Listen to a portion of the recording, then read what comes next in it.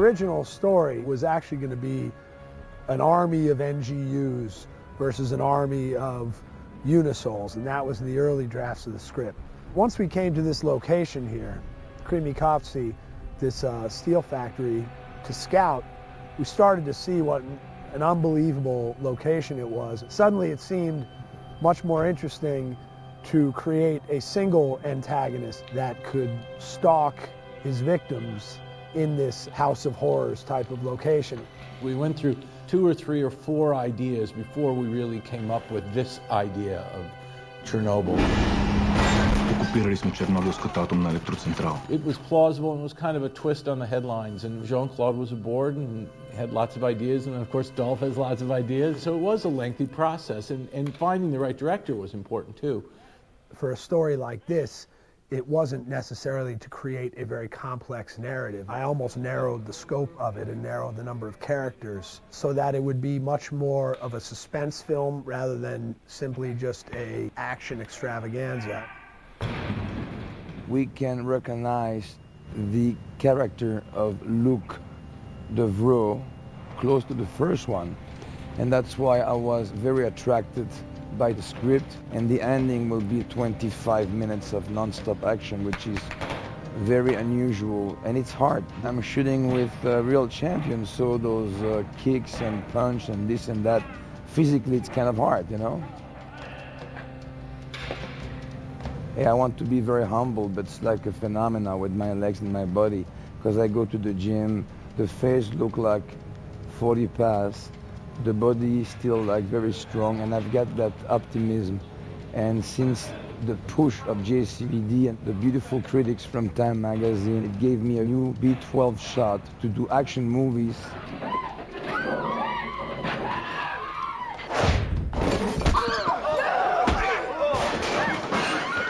I worked with Jean-Claude 18 years ago.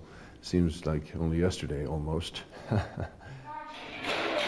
It's nice to work with somebody who you haven't worked with for that long, and also brings back memories of the first picture. I'm glad we're still both in the business and still both in pretty good shape and can beat each other up again. So I'm enjoying it. I've been given the dubious task of trying to express what all of these poor Universal soldiers feel. Can I ask you a question? No, you cannot. You often contemplate the complexity of life. It's sort of like the old Frankenstein myth. People always feel sorry for the monster. There's something tragic about the fact that they've been controlled.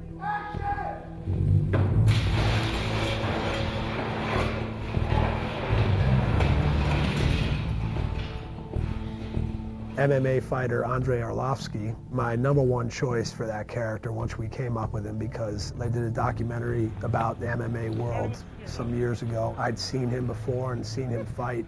I've been fighting almost for 10 years.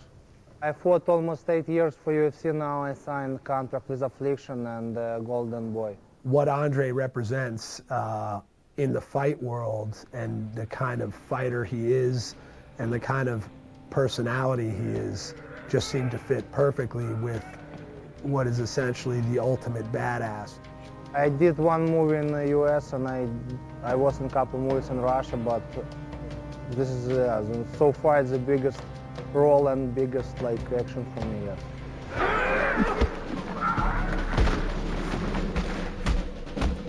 This guy, he must be very attracted for the film, because he lost his hair. He's always with hair. And he has a beard like a werewolf. And I think he's more handsome this way. And look what I do to him. Look at his face, and look what he do to me. Nothing. That's to show you the superiority. Jean-Claude Van Damme, he was my hero when I was a kid, you know, and I have a lot of posters of them in my room, and right now it's like you can say that dreams come true, you know, and I fought against him yesterday. It's kind of sad that he's gonna kill me today, but he's a great presence on screen. He has a great instinct for how to behave with the camera, how to kind of present his own physicality and his own image. He seems to have an understanding of that.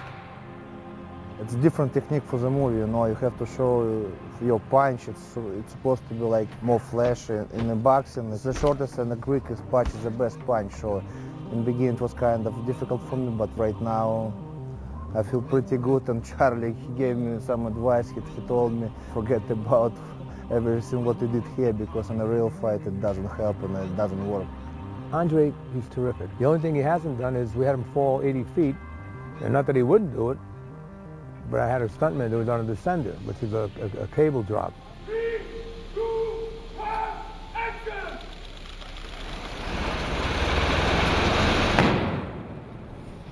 Holy shit. Leon, you all right? Right. Right. I could have done it with Andrei if I really wanted to, because he could do it, but there's no use, because then if you're tight on him, seeing him, then you're not going to see the stunt. You want to see geography and all that.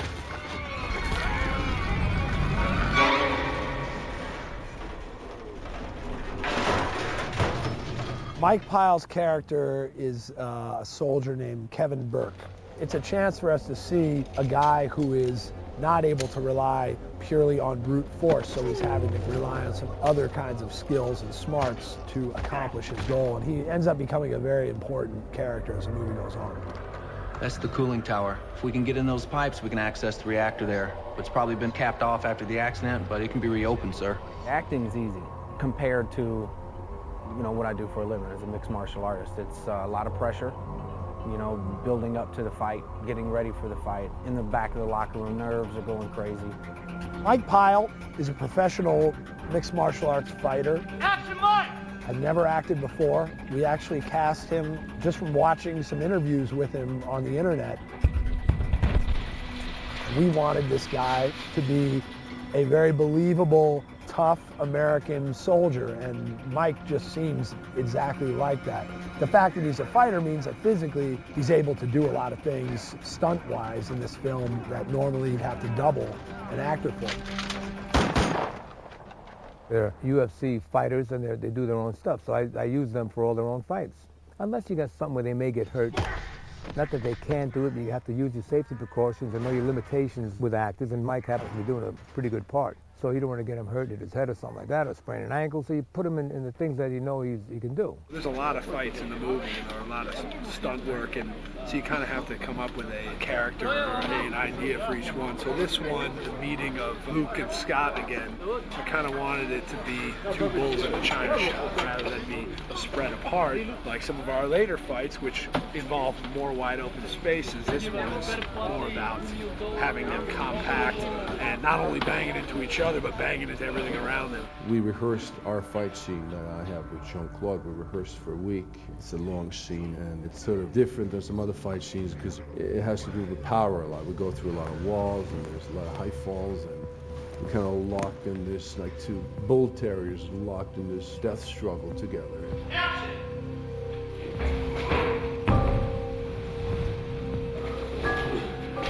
Working with the Bulgarian stunt crew, they're just a very courageous group of guys who really throw themselves into it.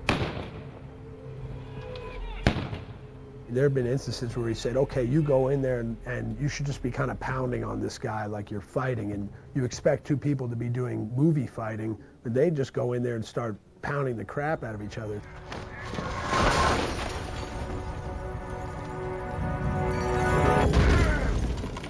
First of all, there's tremendous professionalism in these guys who know exactly how to do this. They go flying out of this window. They break through the window, the glass, the frame, holding on to each other. They disengage, and they both land safely, and they get up and they do it again.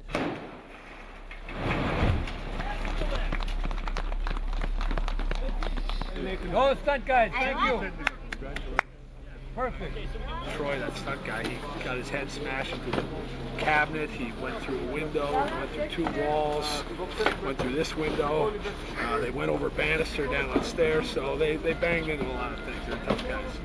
3, 2, 1, action! Sometimes I think they're crazy, and then other times I just marvel at how skilled they are. And it's probably a little of both. You've got to be a little crazy, I think most good stunt guys would admit, to be really good at this. You know, set yourself on fire, jump out of a building, run a car into a wall at 50 miles an hour. Troy! You all right, Troy? But at the same time, You know, the cowboy days of stunt work in Hollywood are long gone. It's now a very precise, specific science. Emil, here we go. 3, 2, 1, camera, action!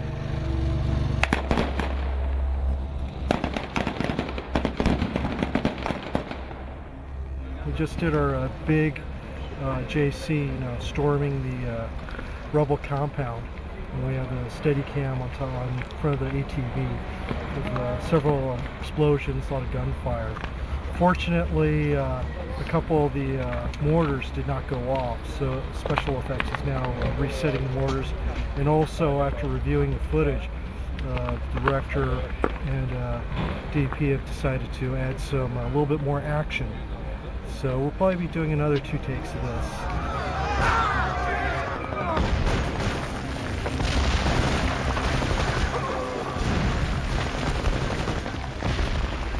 The film really is a kind of rebirth of the whole concept of universal soldier. It has a toughness, almost a savagery about it that certainly is unlike the first 2. Got it. In this film, my general approach from the get-go was, let's present this as reality, less as high-tech sci-fi and more a cold kind of medical and scientific aesthetic. Everything being that function dictates form. It was not designed to kind of look in an aesthetically pleasing way. It was designed to make it look as if it actually functioned. As an example, like the sarcophagus coolers that the Universal Soldiers are contained in and kind of kept in suspended animation. Production designer Philip Harrison's concept, which I loved and went right along with what I was thinking, was that they should really look like these insulated tombs rather than a sleek stainless steel pod that opens up. We both realized it would have been an unhappy marriage of, you know, silver painted sliding doors and things of that sort. I have to match these incredible paint finishes here and there, which you see on this decaying steelwork everywhere lying around. And it's not so easy to do, you know. That's the sort of thing that I do here, which is hidden really in the film, although it's there. And here in Bulgaria, we found these perfect matches for that type of thing, that really the design was just picking the best spots possible and making them work, which wasn't too difficult. Well, this location here, and I'll say the word, I've been here for 10 weeks, and I think I finally got it right. I think it's Kremikopsi. Very sad. There's a kind of a human story behind it, of the thousands of people who worked here, who no longer, you know, it's no more. They happen to be making steel the wrong way, unecological, a non-green way, so I guess that's the end of that. But the look is just astounding for us. What had to be done was to overlay a certain amount of modernity in the sense of some American and co-Russian military gear. The whole concept of Chernobyl, the steel plant that we're using, an abandoned steel plant as our main reactor, is just this incredibly gothic kind of horror movie haunted house of a location that you could never in a million years create what we have with that. This is a location where it's impossible to point a camera at a boring looking thing. It's just the most remarkable sculpture, both in terms of size and shape and shadow and light, and it's both intimidating and in a very strange way, it's quite beautiful. This area that we're using right here, which was at one time I believe a military school, provides us with this abandoned city where we have free reign of all these buildings and areas and roads and whatnot. The first exterior day it dumped snow, which on one hand was exactly what I wanted, because I wanted a kind of snow-covered landscape for the film, but that's been a continuous challenge to try to continue having the snow. And just last night, actually, we were filming with foam as our snow, and the wind kicked up, and it was basically kicking up football-sized globs of foam in the air. John is a painter. John is a filmmaker who has a very, very specific idea of what he wants. He has a very specific idea of how he wants things to look. My charter is to get John what he sees, not what I see. John spent a couple of months showing me stills and pieces of film and even drawings and paintings of what he wanted the light to look like, what he wanted the palette to look like. So he was very specific about how he wanted things to look. Peter, who has shot all of his own movies for the last 30 years, has never shot anyone else's movies. This is the first time he's ever been a director of photography for another director. And of course, it's his son. So sometimes they argue. It's great when they argue and they said, but son, Dad, I tell you, I'm doing this take and that's what I want and that's it. Okay? So it's nice to see the two different type of generation.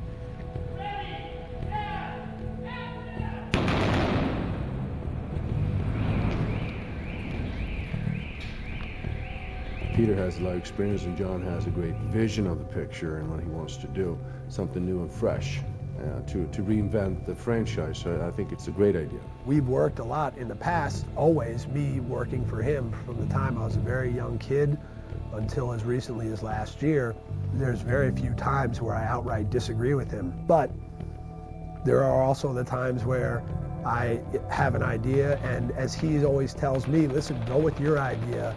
You know, fail with your own ideas, not what someone else told you to do. And so I follow his advice on that. And so sometimes I'll say, you know what, let's try this. It might be the wrong thing, but this is the idea in my head. And he says, all right, let's do that. John has got a vision that I really like. Ready, and action! He moves the camera. He likes those subjective point of views, and he likes tying in the actors shooting, seeing the actor, seeing the guy getting hit. He's moving the camera constantly. And that's his whole vision with the action. John Hyams for me is the junction between the new way, young way of doing new action, and at the same time the old school with his amazing experience.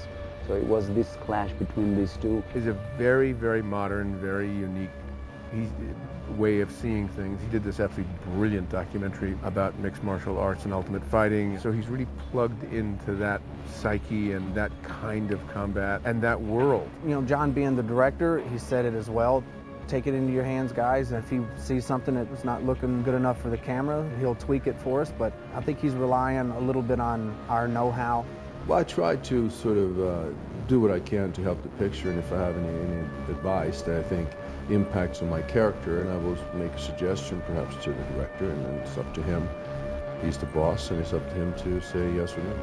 For me, I'm coming to these characters later than they are, but that's just fine. They're very welcoming of my ideas that are maybe different than some of the original ideas, because you're trying to take every movie into a direction that is consistent with the context of the times or the filmmaking styles of the times or what you're trying to say with it.